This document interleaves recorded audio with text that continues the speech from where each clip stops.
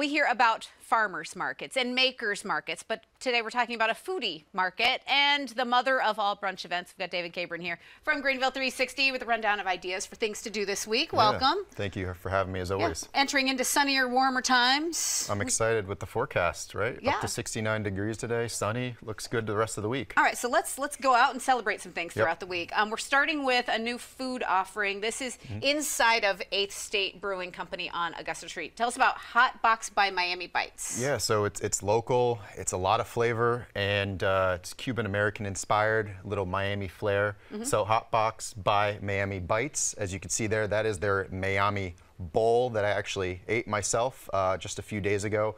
But it's delicious. It had pickled onions, just really fresh. But then you go back to what Upstate does, and they just make some really good, diverse beers. So it's actually a really perfect local combination. You're going to find them at 400 Augusta Street, right off the west end of downtown Greenville. But this is a great, viable local spot if you want to grab some local drinks. Great ambiance in there. It's very chill, relaxed. But Miami Bites is really something to put on your lunch or even your dinner list. So they're open Tuesday through Sunday, starting at 11:30, and they'll take you all the way up till 7 p.m. on those days. So. And at Upstate Brewing, you go in there and you realize there's a couple great bites you can try out. It really gives you something to do. They have everything from fresh guacamole. They have an empanada of the day.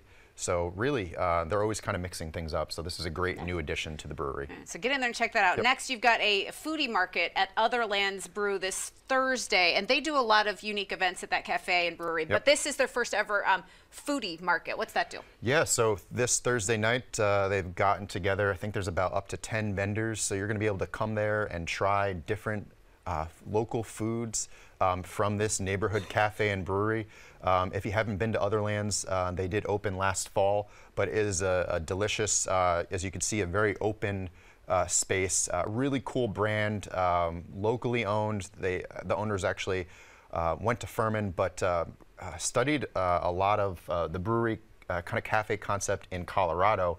I met the owner, Mel, just a few weeks ago for the first time, but great family. But this is just another, like you said, one of their great events. I know they have a silent book meetup on Wednesdays, but this is their foodie event.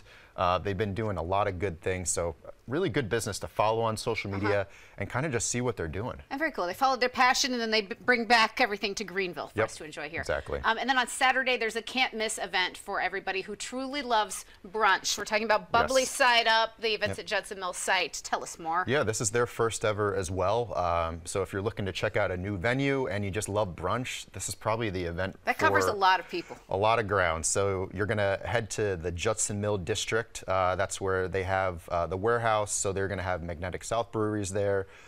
They have Block Haven, that's the indoor block climbing.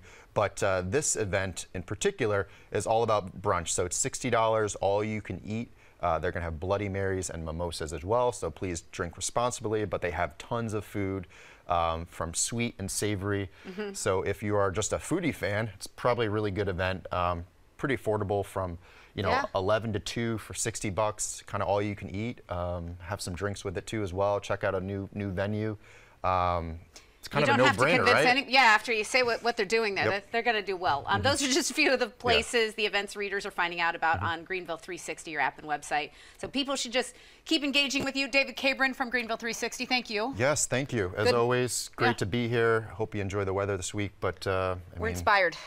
We're inspired to get out there too. Lots to eat, lots to do. Lots to do. People can find you Greenville 360 online and on social media in those ways on screen right now.